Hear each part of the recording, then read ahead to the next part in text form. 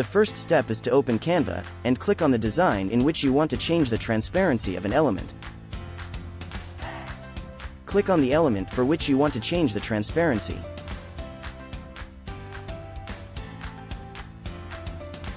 Click the transparency icon in the upper right.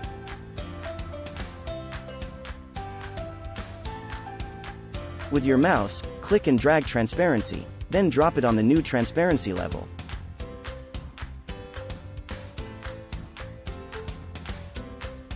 You can also change transparency by typing in a transparency percentage. Click the transparency percent number.